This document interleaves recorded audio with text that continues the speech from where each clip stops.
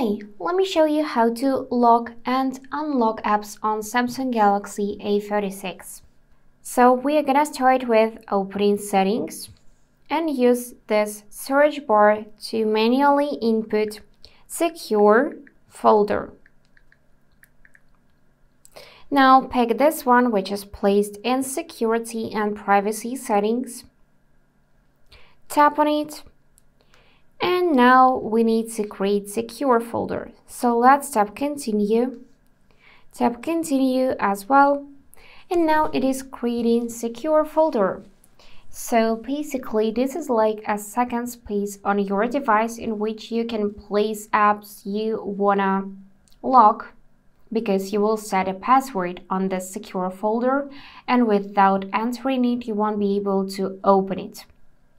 Also, you can place, for example, your gallery in the secure folder, and with this way you'll be able to move some photos to that gallery and lock them, but you'll still got your default main gallery app, and you can store different type of items there.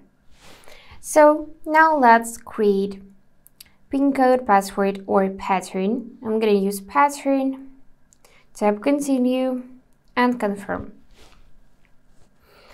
Now I'm going to allow to reset with my Samsung account in case I forgot the pattern. Tap next, and here you'll see this list of apps which are placed in secure folder. So you can add new one if you just tap on that plus and select apps you wanna add here. Now you need to find it in your app screens. If you cannot see it there, then make sure that the feature add secure folder to app screens is turned on. Also, we can go in auto lock and choose when this app will lock. For example, each time I leave an app.